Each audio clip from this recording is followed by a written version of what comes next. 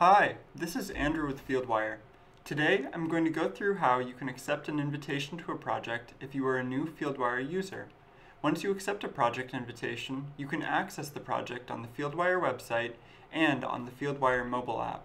When you are invited to a project, you receive a pretty standard invitation email. I'll go ahead and locate it and open it up. You will see the name of the individual who sent you the project invitation, the name of the project, and a link to join the project. Let's click the link to join the project. This brings us to the sign-up page on the Fieldwire website.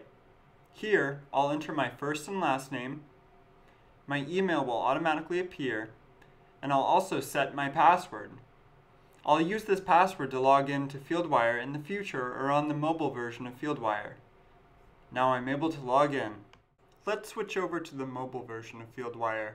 You can download the mobile version of Fieldwire from the App Store or from the Google Play Store. When you open the app, you'll use the same credentials from the sign-up page to log in. When you log into the Fieldwire app for the first time, make sure that you're connected to Wi-Fi.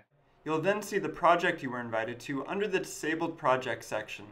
Since I'm connected to Wi-Fi, I'll go ahead and choose to enable the project. When I enable the project, I download all of the project content to my iPad. The small blue loading icon near the top of the Fieldwire logo indicates information is downloading.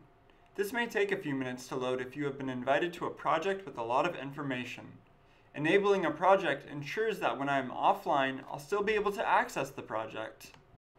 If you have any questions about using Fieldwire, I definitely recommend that you check out our Help Center. To access the Help Center, simply go ahead and type help.fieldwire.com in your URL bar on your internet browser. Then you'll be led to our Help Center. Chances are, if you have a specific question about a process in Fieldwire, there's likely a help resource that answers it.